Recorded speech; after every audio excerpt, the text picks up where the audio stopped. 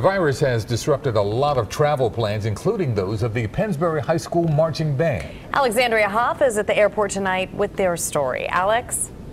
Well, Yuki, Jessica, those band members and staff, they had a plan. They were going to go to China from April 3rd to the 10th. It was going to be a trip of a lifetime. Well, that wasn't able to happen, and now their backup plan has been canceled as well. It is a situation that many people with future travel plans are now either fearing or facing.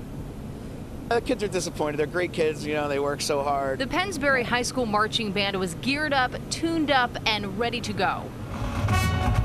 For a year, parents and booster programs raised funds to send about 150 band members and staff to China. The price was $3,600 a person. The reward, to make history.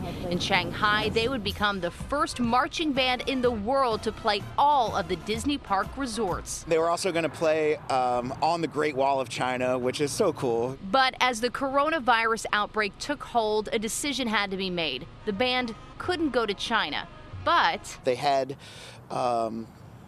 saved the trip, and so to speak, and got them, put a trip together for them to go to France. Paul Baroli Jr.'s daughter is a band member. He and his wife decided that they would pay their own way and tag along to visit Paris. I think they must have just thought, we can't take the chance of one kid getting sick over there or having one issue because we took this trip when we should have, erred on the side of caution. The side of caution is what the school erred on.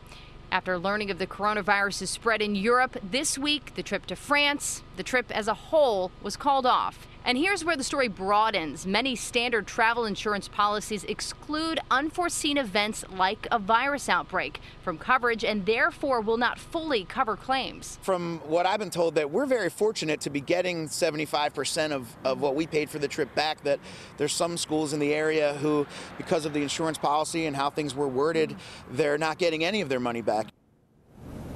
I will add that Paul's daughter, Magnolia, is a junior, so she might have a chance for another trip of a lifetime next year. Of course, not the same case for seniors in that band. But for anyone else who is planning future travel, experts say if you are concerned about the status of your trip with the coronavirus, that you should be getting a certain kind of travel insurance. It's called Cancel for Any Reason insurance. It's pricier than those standard policies, but it does offer more protection.